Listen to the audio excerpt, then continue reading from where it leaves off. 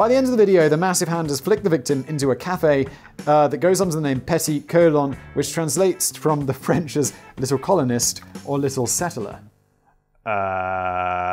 Okay. This video is brought to you by Squarespace. Go to squarespace.com/blaze and you'll get 10% off your first purchase. Yes! More on them in a bit. Oh, welcome back. You're here. Good to see you again. I can't really see you. You're behind the camera. I probably don't know you. If I do know you, hello friends. More Shameless promotions, Blasphemous burgers and Bushy Brazilians. If you're new here, welcome, welcome, welcome. How have you not clicked off already? Thank you so much. What happens is Danny writes me a script, I shall read the script, and Sam, our brilliant video producer, is going to just... I don't know why that's the sound for sprinkling, but he's going to sprinkle in those fine vintage memes. As the young Chinese woman Shou Yuing steps daintily along the streets of Zhengzhou in central China's Henan province, she finds herself facing the same kind of problem that I'm sure affects every Business Blaze viewer on a daily basis. I mean, most of you probably have a very similar geographic... You can't get YouTube in China, can you? It doesn't work there. You have to use like a VPN. Nope, stop talking, go to jail. Sometimes being incredibly beautiful can just be so damn exhausting. Oh boy, do I know it, Danny! Shou Yuing wishes that she could just go out of business without being constantly gawped at by strange men. Earlier today, one guy even collapsed on his knees in sheer admiration of her beauty, and she had to step over the fool with a touch of mild irritation. Get out of my way, you ugly peasant! Ugly people who don't have to deal with this sort of bullshit don't realize how lucky they are. What Shou Yuing didn't realize was that the guy who collapsed had just suffered from a sudden heart attack and was in need of urgent medical attention that he would never receive. And the main reason that she was attracting so many curious stares is because her mischievous younger sister had drawn a giant hairy cock and balls on her forehead while Shou Yuing had been napping earlier in the day. Yeah, that guy saw it, he was like so offended by a cock and balls that he had a heart attack. That is a man with a weak constitution. Am I right, Peter? Just like a woman. Oblivious to all of this, Shou Yuing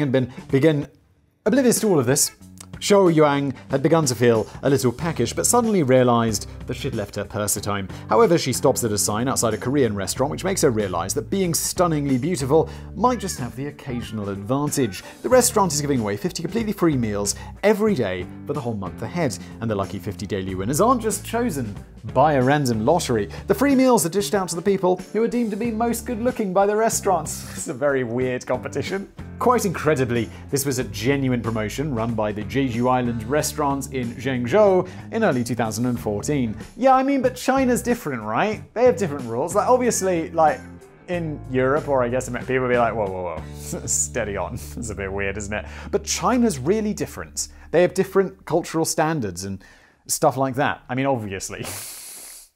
Like, as we lay in it, it's like, that's really up. They probably look at us and be like, guys, that is really up. And that's just how it is. Nope, stop talking, go to jail. The Payboy face deal encouraged diners to strut through the restaurant doors and shove their faces into a scanner before sitting down and ordering their meals. As they tuck into some fine Korean cuisine, their photographs are reviewed in the beauty identification area of the restaurant by a team of local plastic surgeons who rate each face across 4 categories: face, eyes, mouth, and nose. Well, that's a bit of a weird thing, isn't it? Like, well, face definitely includes the eyes, mouth, and nose. What happens if you've got an incredibly beautiful face, but yeah, your ears aren't rated, and you just have like ears of some sort of terrible hobbit? I don't know what a hobbit is, because I've of course not read The Hobbit, and I never will, but I assume it's ugly. Is a hobbit ugly? What's that other one? The little guy, who's like I don't know, he's like, oh, master! That guy. What if you've got ears like that guy? That's not good. Or what about if you've got ears like that weird dwarf thing? Not dwarf, because that's a real thing. Dwarves are real people, I know that. Stop being insensitive. I mean the little small creature from Harry Potter. I think his name was Dobby or something. What if you've got ears like Dobby? Dobby, shush, I'm sorry. I didn't mean to offend you or anything. When I read the Harry Potter books, Dobby in my mind looked like a weird dark Furby. And then I saw the Harry Potter movie, the one where, I mean, I don't think I've seen it, but I've seen clips of it, because of course I have. And Dobby looked completely different, and I felt so betrayed. I was a child, of course. The results are later displayed on an electronic board for everyone in the restaurant to see, and every 30 minutes the top 5 pretty scorers in that time frame are informed that they've got their meal for free, with all of the ugly diners getting clobbered with a bill to pay. That proved to be bad news for Shouying, who to her amazement came bottom of the list and had to spend the next couple of hours washing the dishes like a peasant. Why didn't she just pay for the meal? They must have got the photographs mixed up or something. Well, also she had a cock drawn on her face, didn't she? I mean, that's not going to add to your attractiveness, is it? If I drew a cock on my face, it's not like suddenly I realise, Simon, you look so much more handsome with a giant cock on your face. It'd be just weird, wouldn't it? The whole thing appeared to be a partnership promotion between the restaurant and the plastic surgeons, who took the opportunity to advertise their own services to customers who didn't make the cut. So if you were deemed too ugly to receive a free meal, they would recommend that you get your face fixed. And with a bit of luck, you might get some free nosh next time. It's not surprising yet, but plastic surgery is probably more expensive than a Korean meal, isn't it? I mean, it just is, isn't it? It's not surprising that such a highly subjective deal attracted such a stack of complaints, and even the local authorities weighed in when they ordered Jeju Island to remove the promotional billboard, as they felt it was damaging the city's reputation, although the actual promotion was allowed to run the full 5 courses. You gotta be wary of those Chinese authorities. I was reading on BBC this morning that there was some Chinese billionaire who got sentenced like 18 years in prison for like inciting mischief, because he did something that the government didn't like. And I'm like, holy shit. China, I mean, that sucks. Nope, stop talking, go to jail. Not everyone was a critic, though. One confident customer asked on social media, does that mean I get to eat for free every time I go? Well, I suppose that means it depends if other more beautiful people are eating there, doesn't it? But it surely must have been an exercise in deep humiliation if, say, you were the only diner in a party of 5 friends who was not judged good looking enough to get a free meal. And the only consolation was a recommendation to get some plastic surgery done. Oh no! Still, if you were an overweight male diner who felt like you had no chance at Jeju Island, in the very same year you could instead hop over to Nahuo Eatery in Chongqing in southwest China. They were running a promotion in which men weighing over 308 pounds or 22 stone. That's really helpful, Danny. Give me 2 imperial measurements. Now, fortunately, I learned a trick for converting pounds into kilograms. Let's say it's 308 pounds, so you take off 10%, which makes it 269 roughly, and then you divide it in half, which 269 divided in half is 134. So 134 kilograms. It's pretty heavy. They got to eat for free. They were also suffering other trick. Did I mention the trick? You take off 10% and divide it in half. You're welcome, world. They were also offering free meals to women, but only if they were super thin, weighing less than 76 pounds or 5.5 stone, for sake. 76 pounds! 10% off that is 7.6 off, so 69 or 68 point something, so let's call it 69, which is about 34 kilos. Holy that is light! That doesn't seem entirely right to me, but I suppose it would have saved a fortune for Tinkerbell if she'd ever decided to get jiggy with the Stay Puft Marshmallow Man. Yes, Danny, except none of those things are real! Oh, of course, most marketing promotions tend sensibly to stay within the boundaries of good taste and decency and respect. Tell that to Peter, am I right? And pissing off your target audience isn't generally perceived to be a good idea. But maybe, some of those other misguided and utterly shameless attempts at drumming up publicity at least achieve some kind of immortality for the business in question. Immortality, a subject close to my heart, as regular viewers will know. After all, nobody bothers to look back at the boring old promotions that might actually have been quite good. We prefer to look back instead at the shameless shows. I'm into that shit! And maybe that is a bit of a shame, but we might as well carry on now that we've started. Save the whale with Groupon. The Super Bowl commercial breaks are often a breeding ground for companies trying to outdo each other with the kind of outrageous and wildly expensive ads that you wouldn't normally get to see during the rest of the year. I watch these often, and some of them are really good, and some of them are really and I'm like, I don't get it.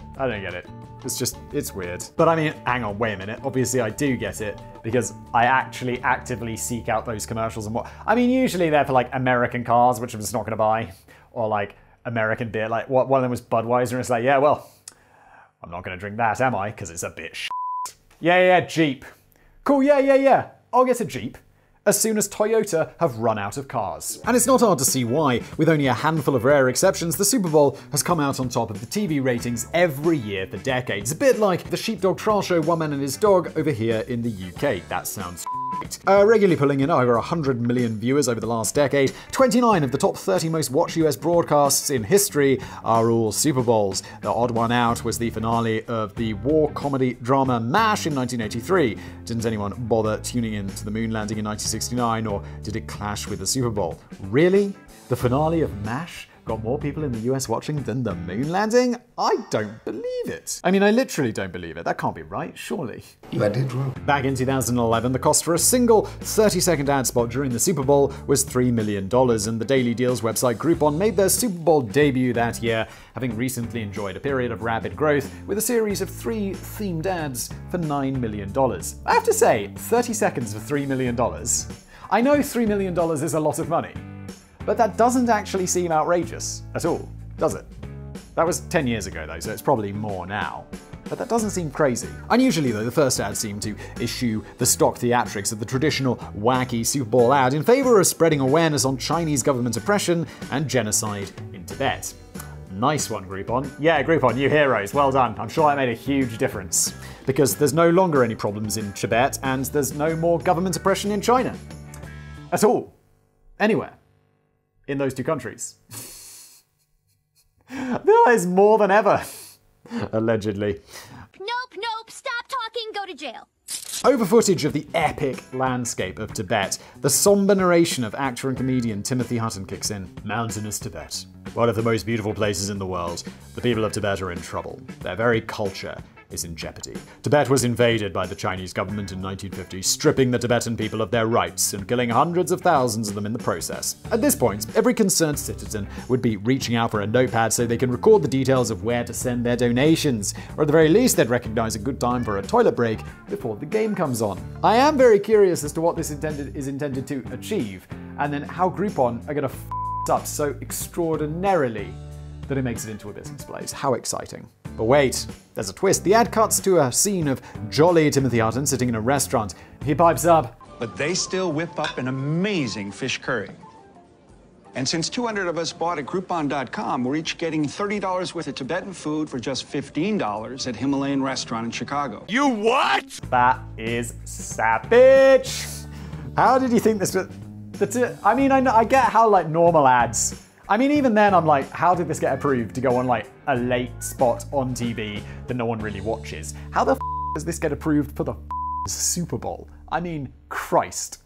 Maybe the second ad in the sequence will strike a more sympathetic tone. This time, British actress Elizabeth Hurley is drawing our attention to the devastation of Brazil's rainforest. She explains, the Brazilian rainforest is one of nature's most lush ecosystems. The rainforest is irreplaceable, yet rampant deforestation is threatening this national treasure. She soon perks up a bit, though, when we cut to a scene in a salon. But not all deforestation is bad. And since 100 of us bought at Groupon.com, we're all saving 50% on a Brazilian wax at Completely Bare in New York City. You what? Oh, good lord, no! For a final comical flourish, we hear the sound of a woman yelping in the background against the sound of a wax strip getting yanked off. My, this is I mean, normally it's like they do something that's really racist or something, but this is just like old school, straight up untasteful. Or is it distasteful? I feel like that's not the right word for when something is like, ooh. I mean, cringe, yes, but like, ooh, that's just distasteful. The complaints were already flooding in thick and fast before we even got to the third and final ad in the sequence.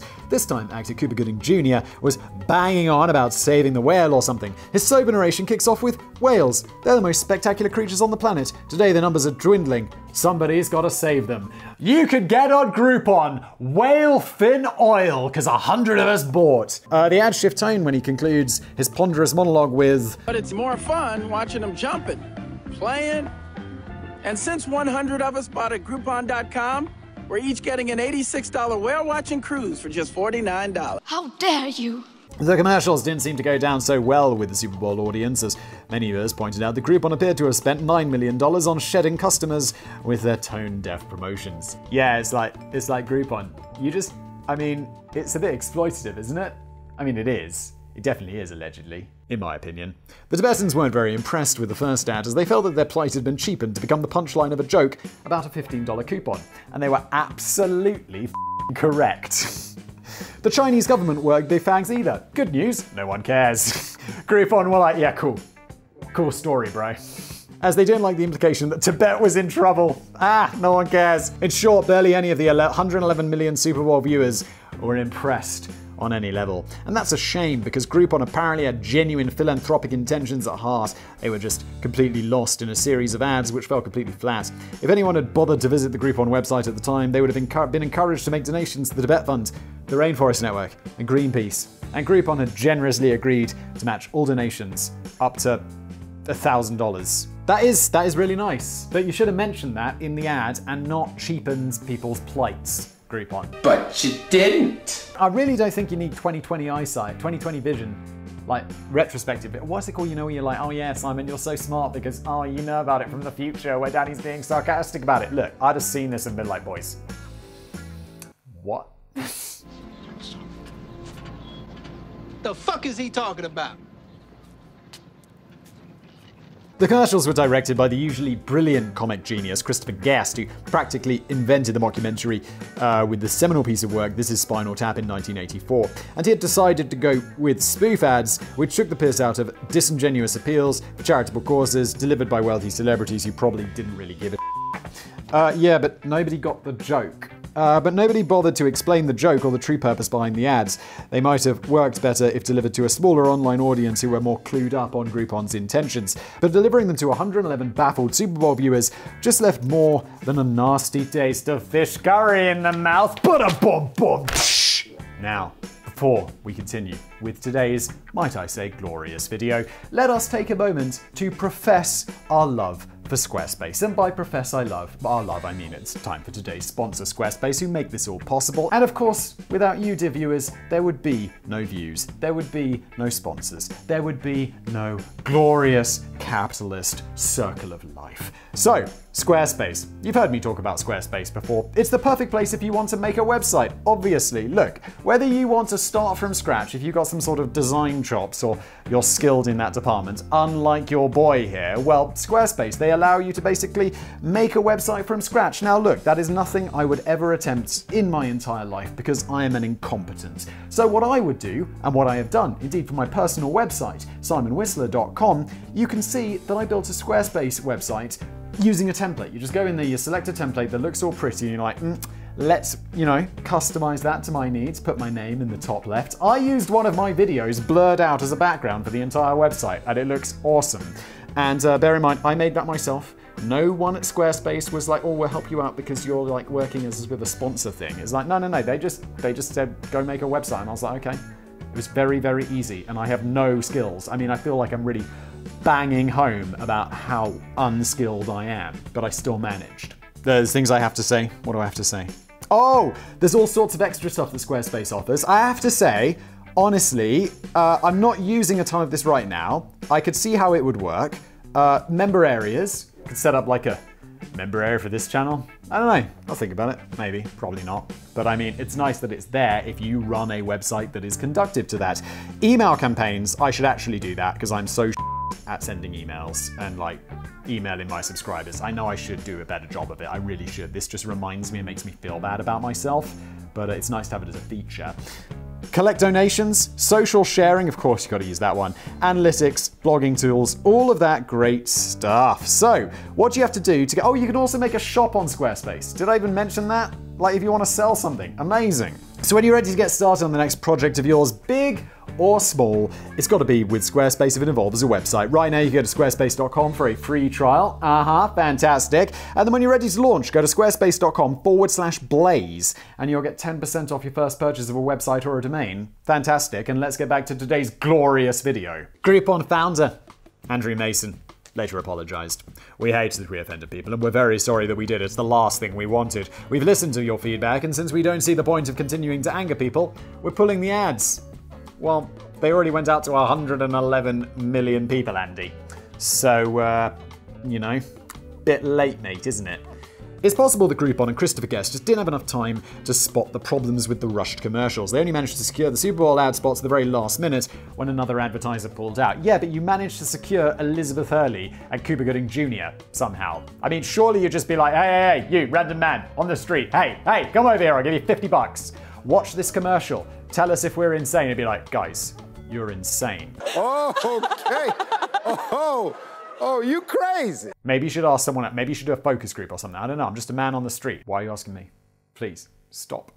But it's good to see that they didn't keep the gag running the following year with an ad which highlights just how sea turtles have been helping to balance the ocean's ecosystem for millions of years, but are now facing extinction as they're running out of land for nesting due to coastal developments, vehicle traffic on beaches, and general nuisance caused by plagues of humans. Yet, they also smell really nice, and since 2 people bought a Groupon, they're each getting 2 bottles of rotting turtle fragrance for twice the price. Danny, no!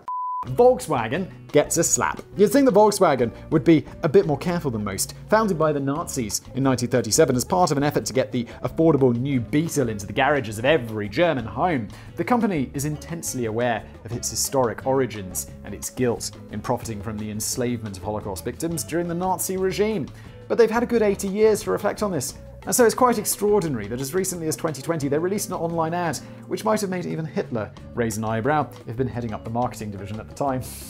Holy shit, what is this gonna be? Promoted on Instagram and Facebook to launch the arrival of the new Golf 2020 series in Germany, the short 10-second video features a sharply dressed, dark-skinned guy minding his own business on a sidewalk in Buenos Aires, right next to a shiny new yellow VW Golf. Suddenly, a giant disembodied hand appears out of nowhere and starts prodding and poking and flicking the helpless man all over the sidewalk as we hear mocking laughter in the background. And it's a giant white hand. Okay, I mean, that's fine so far. I don't really think, I think we could ignore the races unless like something really intense is about to... I get the feeling this isn't the end of the story, is it, Whistle? So just carry on reading. Just do it! By the end of the video, the massive hand has flicked the victim into a cafe that goes under the name Petit Colon, which translates from the French as little colonist or little settler. Okay. And many people were quick to point out that the giant hand appeared to be making something resembling a white power gesture as it ruthlessly flicks the black man into a cafe for colonists. This is just a bit weird. I mean, it's weird so far. You might think it'd be impossible to cram anything else offensive into just a short 10 seconds, but wait, there's more. The ad concludes with the new Golf fading into the screen, which as you might be able to guess translates as the new Golf. But the letters fade at slightly different times, and for a brief moment the only letters visible on screen spell out the German equivalent of the N-word. Oh my god. Okay. It just got real. I mean, then you add this all together and you're like, oh my god, what are you doing? What the hell is even that? So what in the name of Hitler's missing right testicle were Volkswagen playing at here? Well, to put the ad in some sort of context, though admittedly not very much context, it was part of a series of themed ads depicting an interracial couple playing silly pranks on one another. For example, in one of the ads, the white woman fools the black guy into thinking that he's got a parking ticket slapped on the windscreen of his new VW Golf, when in fact it's just a soppy love letter. Hilarious. But that still doesn't begin to explain what on earth was meant to be going on in this surreal installment with the giant floating white hand. To give producers the benefit of the doubt, and the guilty party was Omicron Group's Berlin-based subsidiary, Voltage, it's likely that the fading letters at the end was just a very unfortunate accident, which most people would have never even spotted. I don't know, if there's an advert and the N-word comes up on the screen, you'd be like, guys, does that, I mean, does it say what I think it says? Or I mean, it does, right? And people will be like, yeah, it does. That is it is. Let's go.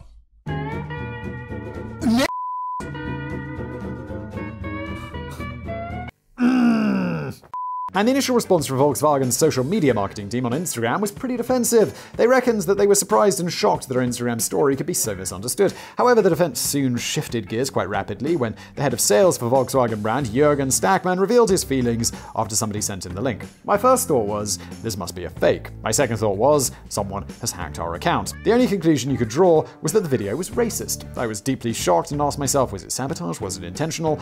Or have we really made such a huge blunder unintentionally?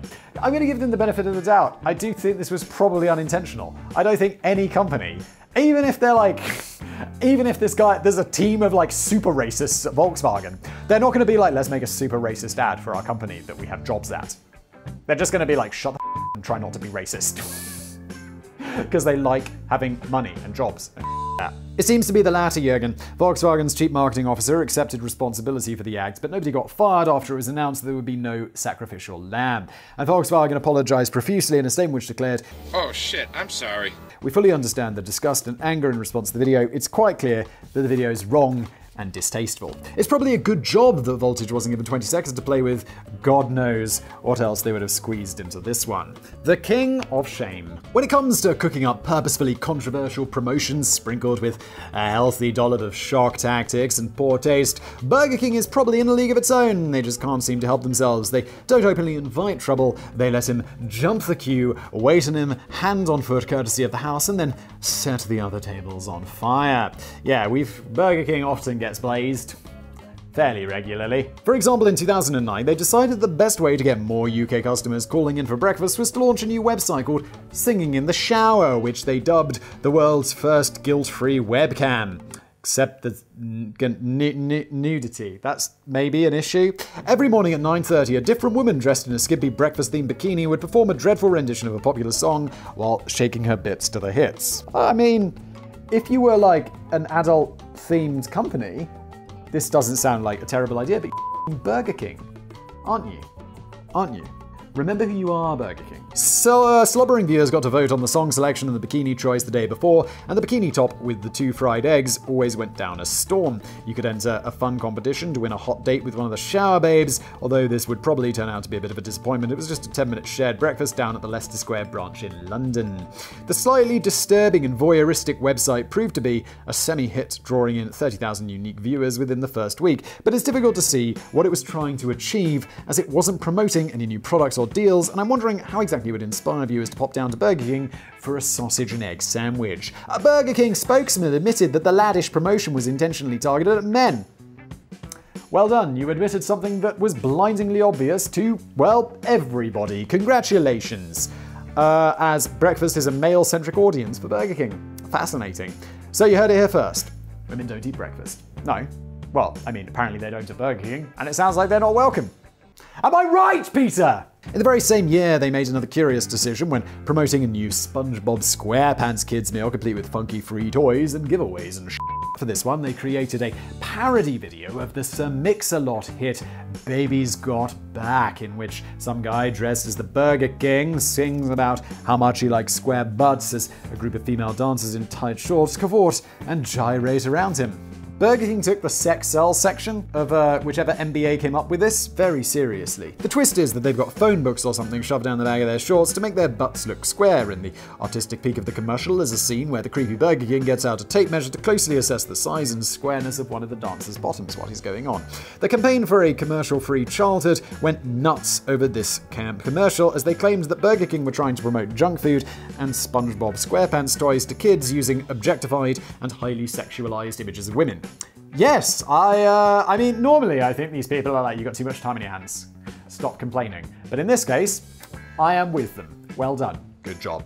Maybe that's a bit over the top reaction. Others suggested that it was just a bit of harmless fun. But it does seem as if Burger King was purposefully trying to wind up a big chunk of the audience by producing an inappropriate commercial for a kids' meal, which had nothing whatsoever to do with SpongeBob SquarePants, or toys, or meals. Yeah, don't advertise stuff for kids in a sexual manner, whatever that sexual manner might be. It's just weird, isn't it? Let's just keep those two things entirely separate. I mean, it seems obvious, doesn't it? Doesn't it? I'll tell you somebody who probably doesn't frequent Burger King very often. Lakshmi, the Hindu goddess of wealth and good fortune. Well, this video's suddenly taken a turn. The four-armed deity is a sacred figure of Hinduism, a mostly vegetarian religion, with cows as a sacred animal. In fact, nearly all the ingredients of a Texican Whopper would be frowned upon by Lakshmi and strict followers of Hinduism, as it contains a beef cow patty, beef chili con carne slice. What the hell's a chili con carne slice? How do you have a slice of chili con carne? It's like a slice of milk. Weird. And egg-based mayonnaise. Even the onions would make the eyes of some Hindus water, as they're believed to inflame passions. Ah yes, onions.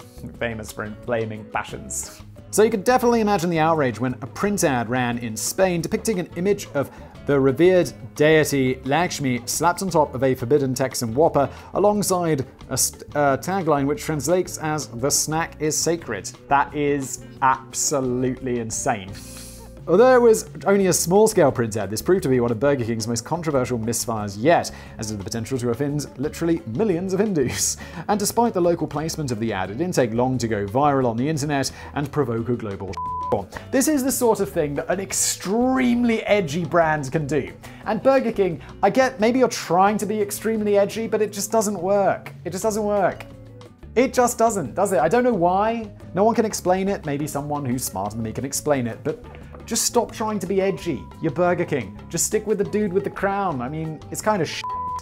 But Burger, you're great. You're great. I love you. You make great food. A typical response came from a Spanish Hindu named Monica Pahalwani, who complained, "I was horrified to walk by a Burger King store in my neighborhood to discover an image of the same deity that I worship at my home altar displayed so disrespectfully promoting a meat sandwich. A multinational corporation with a global presence should be more than aware of how truly repelling an advertisement could be to Hindus." Burger King usually laugh off this kind of reaction and chalk it up to another successful headline generator, but on this rare grilled occasion, they were forced to apologize for any offense caused. Who? Why? They were forced this time by the law? Like, normally they don't, so why? And quickly withdrew the Blasphemous ad from circulation. Great job. Lakshmi was unavailable for comment as she was still trying to figure out if having 4 arms is of any benefit whatsoever outside of a basketball court. Such a random end. McDonald's heals shattered families. Burger King may get a kick out of courting controversy, but even they would have to hand over the crown to their golden arch rivals McDonald's when it comes to creating one of the most shameless promotions in history. Oh, this is going to be good. It's also the last entry. McDonald's released a 90-second monstrosity of a TV. 90 seconds is a super long advert. In 2017, in the UK. But the weird thing is that the first 70 seconds actually seem quite moving and poignant until it gets to a bit when you realize you're watching McDonald's commercial. Is this the one? It's about some family and the family having a great time and all of this, and then at the end it's like, McDonald's. I vaguely remember this. When was this? Oh no, 2017.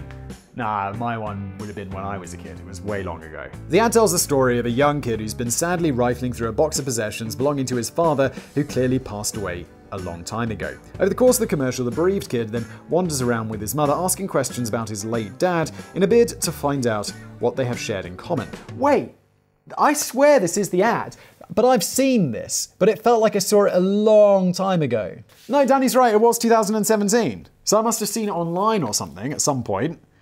Maybe for a video that I made. But it feels like maybe there was another one, like a long time ago when I was a kid, about McDonald's and happy families or something. Confusing this with. On the face of it, it seems they share very little in common. Dad was good at sports. No, this is the advert! I don't know, this is not interesting, Simon. You've just obviously, you thought you saw it a long time ago, but you saw it more, 4 years ago? I don't know, it feels like longer than that. Move on, Simon, this is boring. What are you talking about? Just get on with the script pack, boy. Dad was good at sports, the young kid's hopeless. Dad wore nice shiny shoes, whereas the kid is a dirty scrubber. Dad was popular with the girls, but the young kid is clearly not getting attention in that department. But then comes the crushing reveal. The kid and mum wander into a branch of McDonald's and settle down at a table to enjoy a nice fillet-of-fish burger. Mum smiles and says, "That was your dad's favorite too." Suddenly, the kid has achieved inner peace thanks to Ronald McDonald and his stinky fish. Christ on a popsicle, that was a low blow.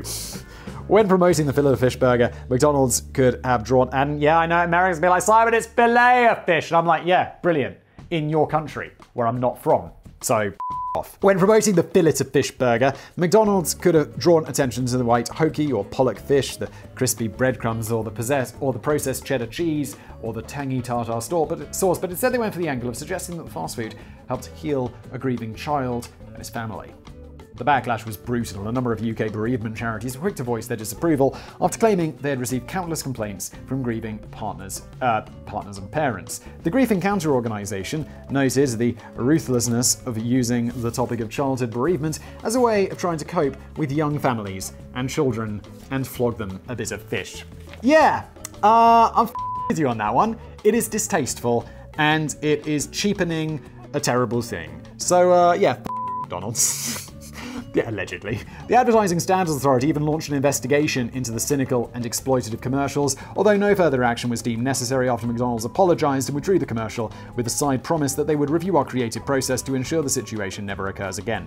And that sort of result I'm entirely satisfied with. I think that's good. An apology and withdrawal, it was inappropriate, people told you it was, and you're going to review it. Good.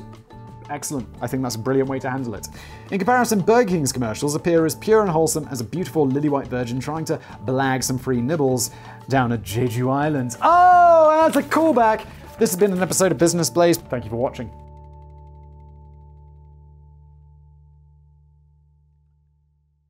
Oh, master!